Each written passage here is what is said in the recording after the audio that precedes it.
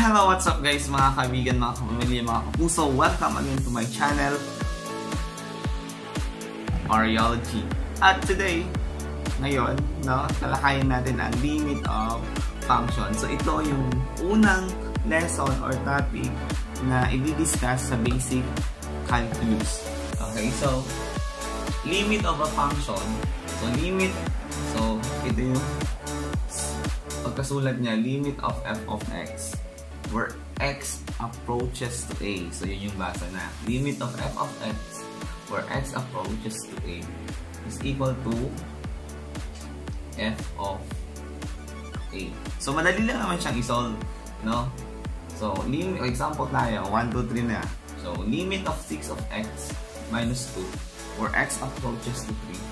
So simple lang as 6 where x approaches to 3. Ibig sabihin, isolve natin na si x ay magiging 3 minus 2.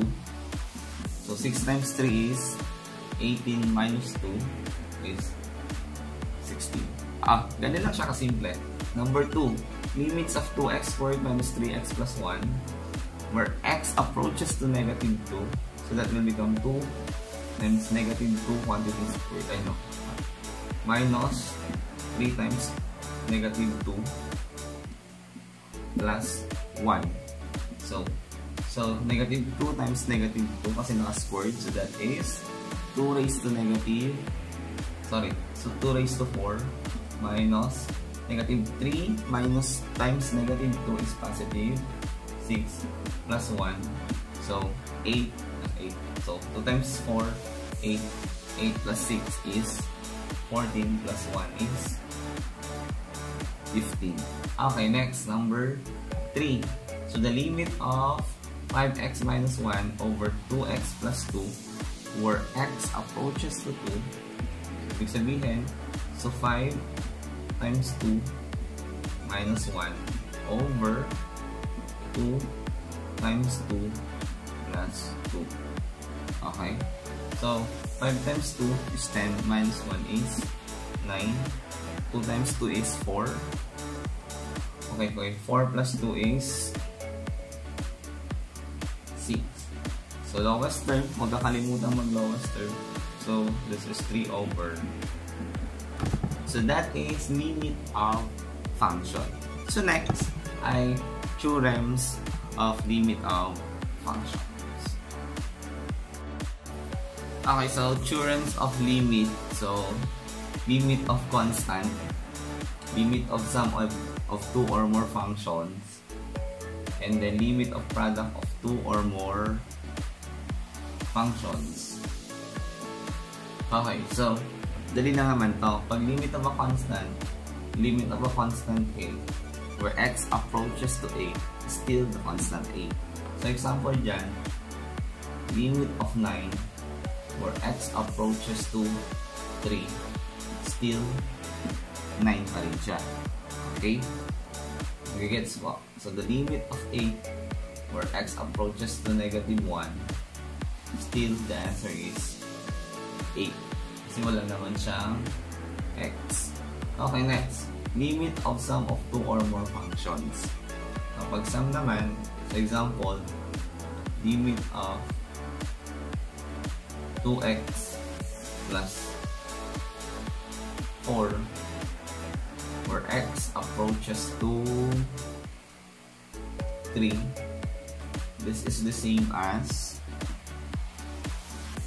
limit of 2x where x approaches to 3 plus limit of 4 where x approaches to 3.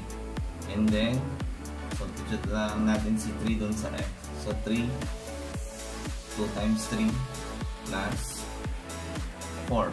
Limit of constant. Wala ka nang substitute ng 3 doon. So this will become 6 plus 4 is 10. Next, limit of product of 2 or more functions. Okay, so ito naman, kapag product, so example, limit of 2x minus 1 and 3x plus 2 where x approaches to 1